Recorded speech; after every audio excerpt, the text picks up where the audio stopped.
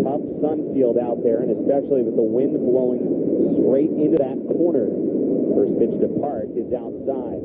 That is a double. It never touched the glove of Goodwin. Rolled a double. The 7th hit of the game for Rochester. A hit in every inning so far. 4-0 Wings. Top 4.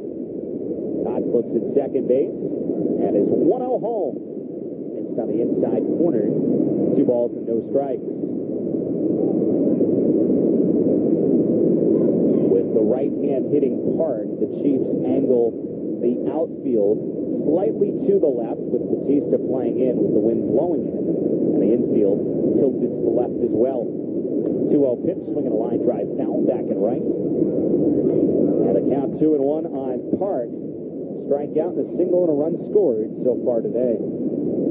Just noticed something interesting. There's nobody sitting in the Rochester Red Wings bullpen. I think they're trying to stay warm somehow. Sitting under the heat lamps in the dugouts. The 2-1, swinging a ground ball to third. Matt Skoll bobbles it first, picks it up, and he throws it.